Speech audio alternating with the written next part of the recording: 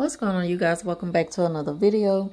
So I checked out the movie Greta on DVD today, and I know I'm late because it came to the theaters on March 1st of this year, but I still want to give a quick review and recap of the film.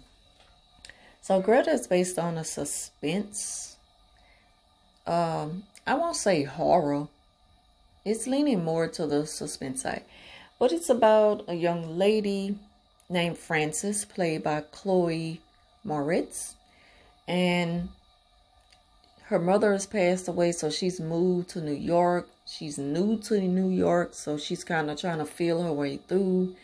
She has a roommate who goes by the name of Erica, and she works at a restaurant.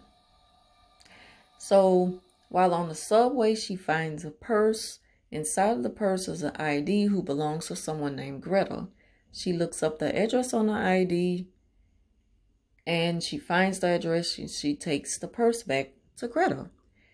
And as soon as Greta laid eyes on Chloe, you could immediately see the sudden attachment of someone who she don't even know. And so Greta plays a psychopath who pretends that her daughter, Nicola, has moved away to Paris, which is not true. So she takes an immediate liking to Frances. She invites her in. She invites her to come over again.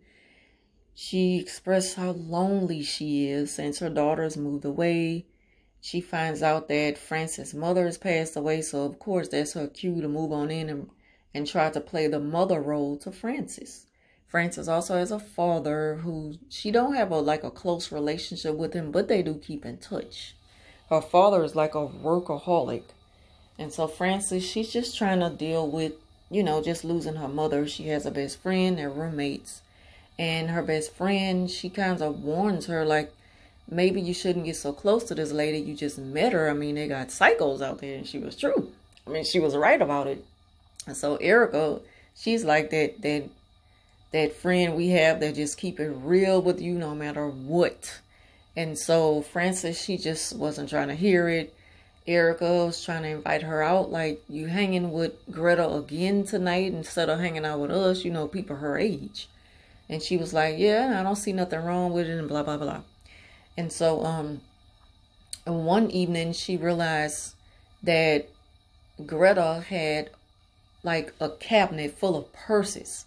And inside of the purses was IDs of different young ladies, and pinned to the, she had like a posted sticker on all of the purses with the young lady name on there and a phone number. And so when Frances found that, she was just shocked, to say the least. And so Greta, she realized that Frances was startled by something, and she probably knew that she had stumbled across those purses.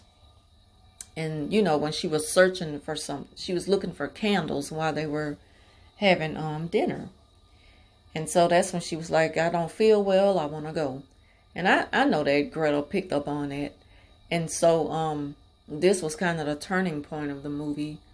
So once Frances got away, she told a friend about it, Erica. Erica was like, that is crazy, but I try to tell you that, just something is just not right about somebody who wants to get that close to you so soon, and you hardly know each other.